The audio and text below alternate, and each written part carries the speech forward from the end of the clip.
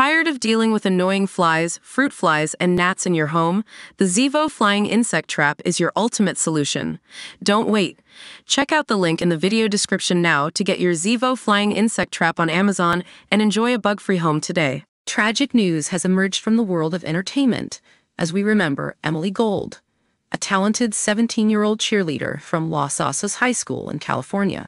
Emily, who graced the stage of America's Got Talent just last month, was found dead by suicide on September 20.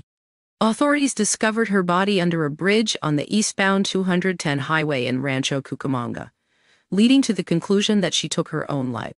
Just weeks before her passing, Emily showcased her remarkable talent alongside her fellow dancers on America's Got Talent, where they captured the hearts of the judges. Simon Cowell praised their performance, calling it absolutely brilliant and celebrating the energy and spirit of the group. Emily's journey on the show gave her a platform to shine, but sadly, her struggle continued beyond the spotlight. A GoFundMe campaign, designed to honor her memory, has raised nearly half of its $50,000 goal, aimed at supporting Emily's grieving family.